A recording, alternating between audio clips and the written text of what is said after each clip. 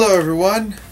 I saw the movie The Hobbit, and I know it's kind of late to the party of talking about it, but I figured I'd show off that I got the, books. I got the Lord of the Rings trilogy and The Hobbit, like all four in one, in one little box set. I have not read the book yet, but I'm planning on doing it eventually. Exactly when I'm going to talk about it, I don't know. I don't really have any sort of date planned. I have a bunch of other books that I've got that I'm currently in the middle of, and some more that I have planned out. But anyway,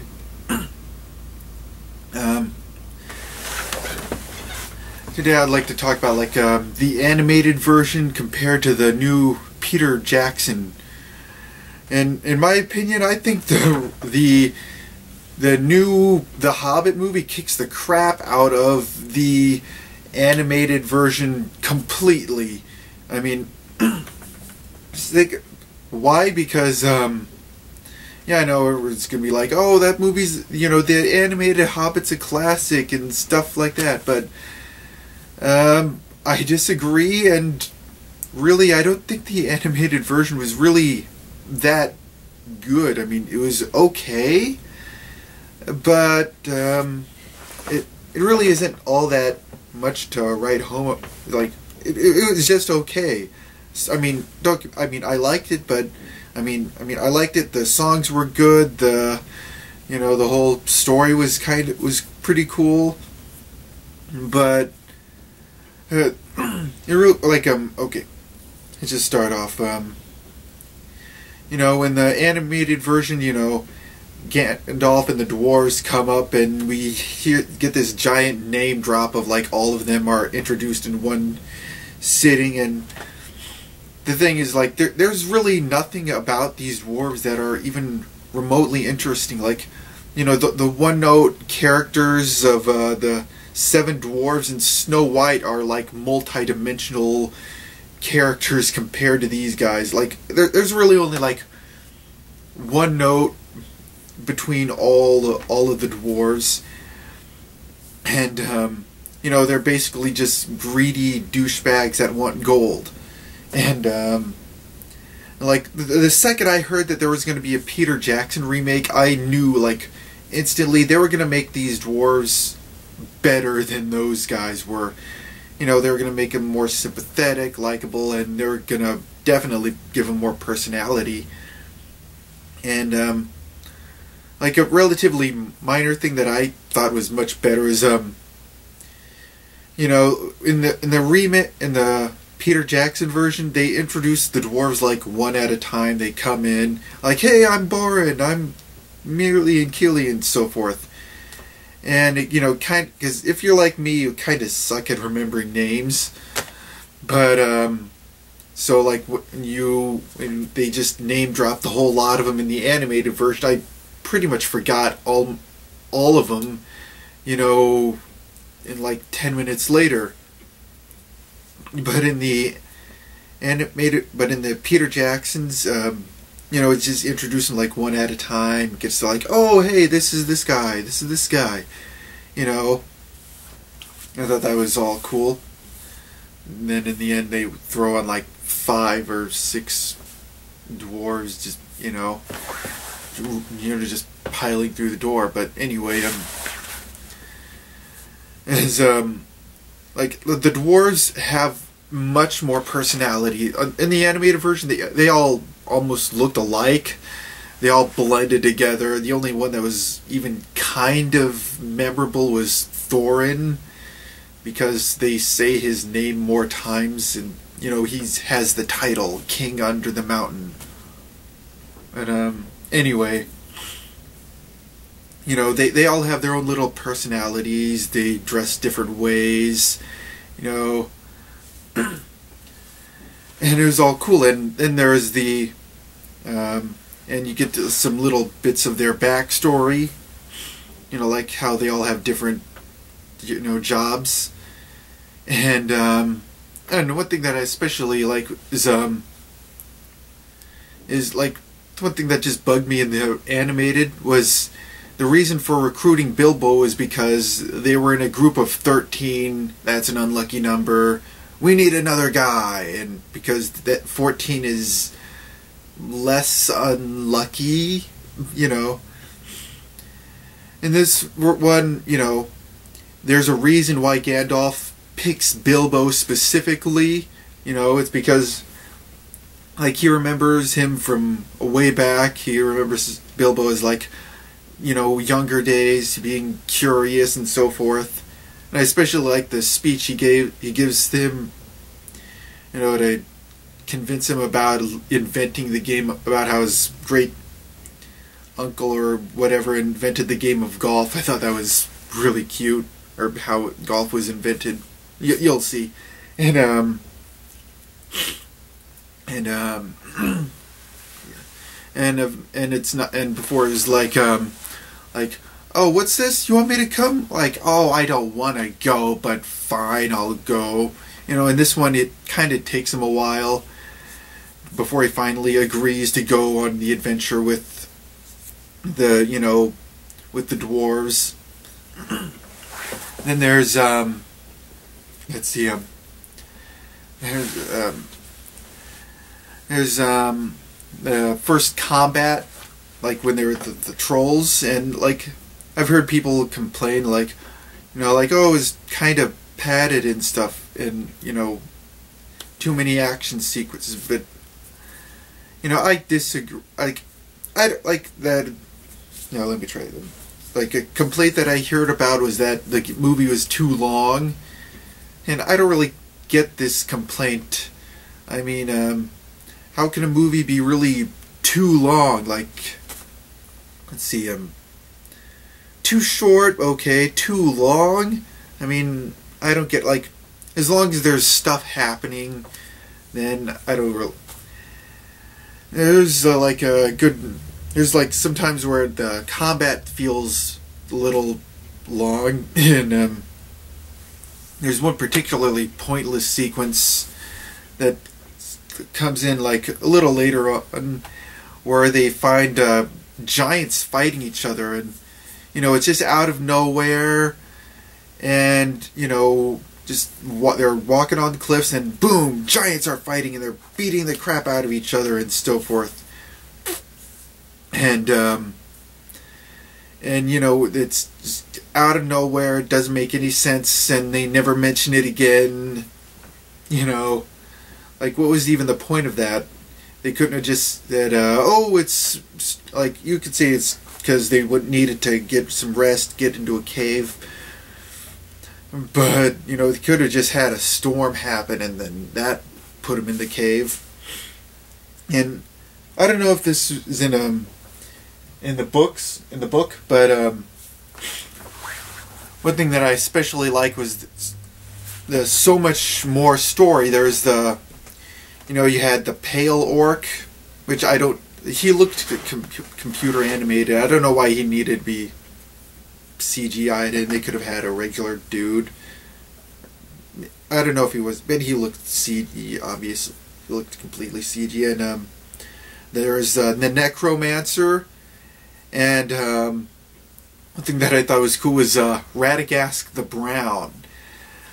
I was like, that's kind of cool. We're showing extra wizards, and he's like riding around on a sleigh, being pulled by rabbits, and he encounters a necromancer, and he's like warns Gandalf, like, there's this new evil that's approaching, a necromancer. He's destroying the Greenwood, and now it's become, people are calling it Mirkwood.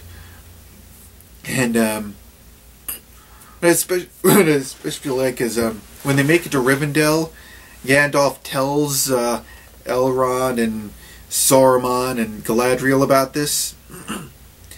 And Gandalf actually, he says, you know, we cannot see, I don't think that Radagast is entirely trustworthy.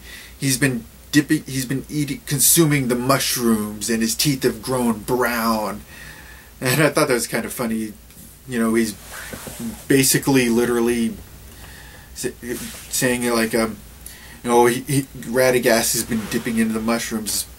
And the thing is, while I'm watching him say this, and he's like, his teeth have become brown, I'm just watching him and thinking like, dude, your teeth are brown too. Seriously, his teeth are really brown, are just as brown. And I just kind of chuckled at that. And then there's and of course there's one particular character that I'm always going to remember would be the Goblin King. There's mainly because of his extremely crazy chin. Like, you've seen the movie, you're gonna know what I'm talking about. He has this giant flab of like fat and skin hanging from his chin, you know. And like, if you're like me, this is you're not going to be able to look away from this guy's chin. It's like hanging on, almost thought it was like a beard at first. Like, wait a minute, what is that? Like, oh my god, that's skin and fat and stuff hanging off of his face. Like, oh, but I couldn't look away. But you can't look away. It's almost like hypnotic or something. You know, like, dude. Like, the second you see this guy, you're like, you're gonna automatically zero in on this guy's chin. But, yeah, anyway,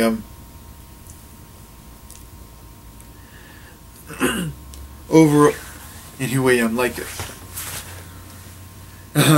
you know, so overall, you know, like, there's more plot, more story with the Thorin and his rivalry with the Pale Orc, you know, dealing with, there's this thing with the Necromancer, the extra character, like, putting in Radagast the Brown and so forth. I don't know if this stuff is in the book, but I like it. I like it, all of this stuff. And I can see how they're going to be, I can definitely see this being put into how they made all this into a trilogy, you know, with the addition of all this extra stuff, of all these extra characters and plot points and so forth. And although we never actually see the Smaug, I certainly look forward to seeing him in the next movie, hopefully. Yeah, I think we're going to see him in the next movie. And, you know,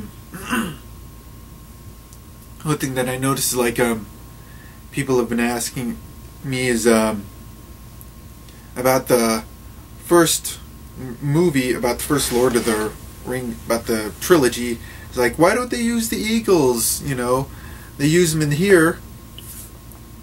And I guess you could ask, like, why they don't have them fly him all the way to the Lonely Mountain, but although considering the fact that the area around the Lonely Mountain is kind of already had this whole legend about it being like, you know, like uninhabitable, and like the dragon will get you, so of course the eagles are going to be like afraid of the giant dragon, and they're not going to be willing to fly all the way to the mountain, so they're just going to like help him get close, but they're not going to go there because they don't want to screw around. They don't want Smaug to, you know, gobble him up and kill him and so forth. Which is kind of my way of explaining why they don't take him all the way to the Lonely Mountain. They just take him part of the way. And as for the Lord of the Rings trilogy, well, they're supposed to be trying to be stealthy. They don't want to be found, you know. You know, we see in the first movie that Saruman can summon storms and stuff, and that we see these that ring, it's traveling around on giant dragon-like things called fell beasts. And, you know, I don't know about you, but if I saw a ring wraith and an eagle, you know, the fell beast, you know, with the ring wraith on top, versus an eagle with the little Hobbit, I'm going to be betting on the ring wraith and the fell beast, especially since he is like a mounted, saddle, and he won't really need to beat the eagle. He'll just need to, knock the Hobbit off and have him like fall to his death, and they could just collect the ring at their leisure. But anyway, that's kind of my opinion overall. I felt the Peter Jackson movie was way better than the Hobbit movie, even though like I like the songs, and I especially enjoy that they have a couple of songs from the animated movie in here. Though sadly he didn't incorporate my two favorite songs, Down in the Valley and Greatest Adventure, but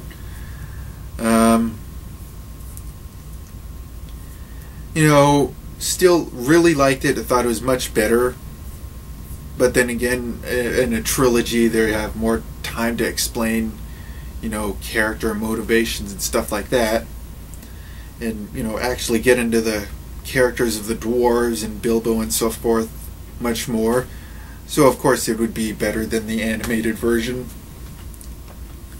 And I'm betting I'm probably going to get a bunch of flack for saying that I don't think the animated version was really that good, I mean, it was okay, but that's just me. But anyway, love the movie. Definitely suggest going out and see it. Didn't watch it in 3D. Don't really see any reason why, but yeah. Anyway, till next time. See you later and have a nice day.